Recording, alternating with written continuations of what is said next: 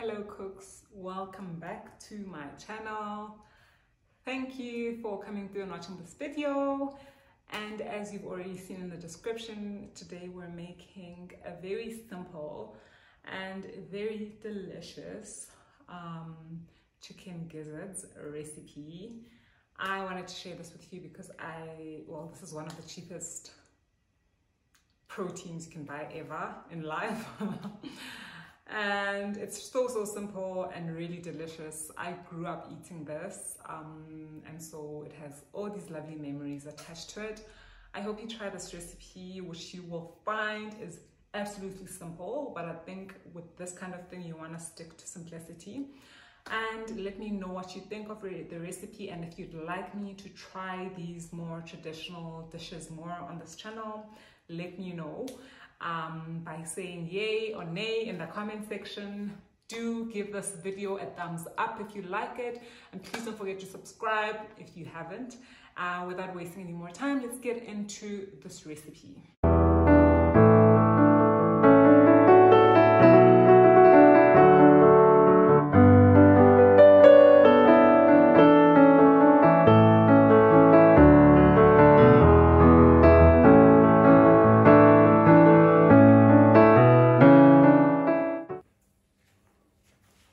We start off with cleaned and washed chicken gizzards. I'm adding a chicken spice or seasoning to them now. Then you just toss them through and make sure that they're all fully coated with the spice. I didn't, put too much of it. I just want the gizzards to have some kind of seasoning before we go forward with the next steps. Next, we add some oil to a pan. I am using canola oil. You can use any oil of your choice, of course. Once hot, I then add my gizzards in this pan. What we're going to do now is basically fry these just like this, not having added anything. You'll see that after a few minutes of frying, they start looking like they're stewing like this, so they haven't gotten crispy or anything, and there's actual fluid from the gizzards. But after longer, they actually do start frying, and look at how crispy they are.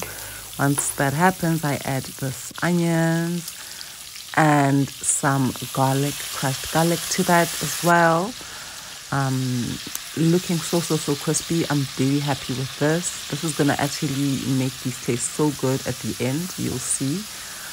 Just mix that through now and fry it some more for about 2 minutes. I've now reduced my heat to about medium for this step. And after the 2 minutes, I keep using my lid as well, guys, even though we're still frying here.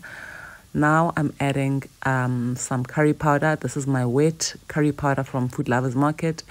Also adding the sweet paprika here. Now this is sweet basil, dried sweet basil. I love it. And some salt as well. Just mix it through.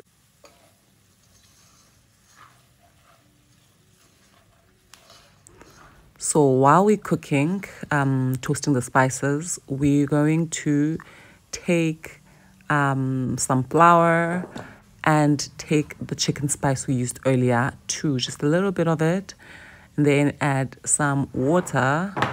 This is about a cup and a half of water with 1 tablespoon of flour, and we're just gonna whisk this until it's completely smooth and you no longer see those flour bits on the top.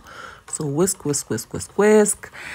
And once it's ready, we add it into our pot of gizzards, and this will basically create our sauce. This is basically us making our own soup powder.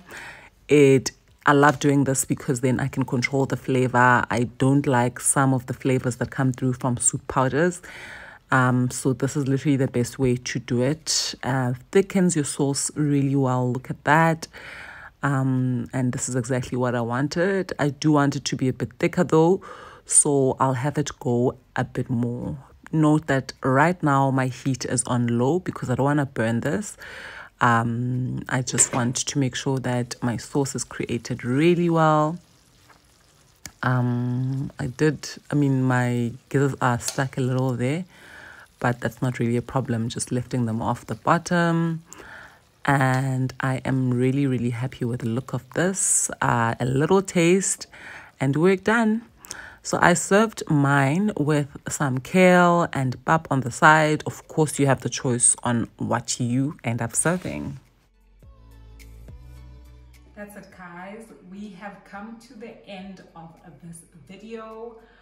Of course, we have to do the taste test, but this is how I am serving this baby girl with some pap and some kale.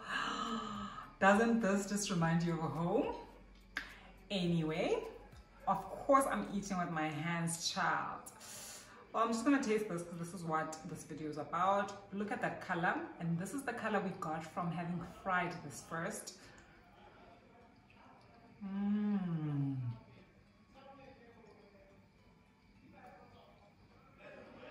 It is so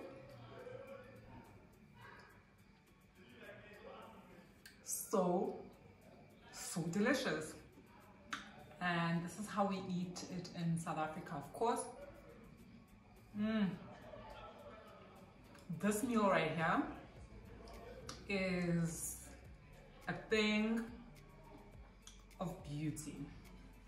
So now that we've come to the end of this video, please do not forget to subscribe to my channel. Please like this video and share it with your friends if you liked it, so that we can get more views on it. But that's it for today. Thank you for watching and have a good one. Goodbye.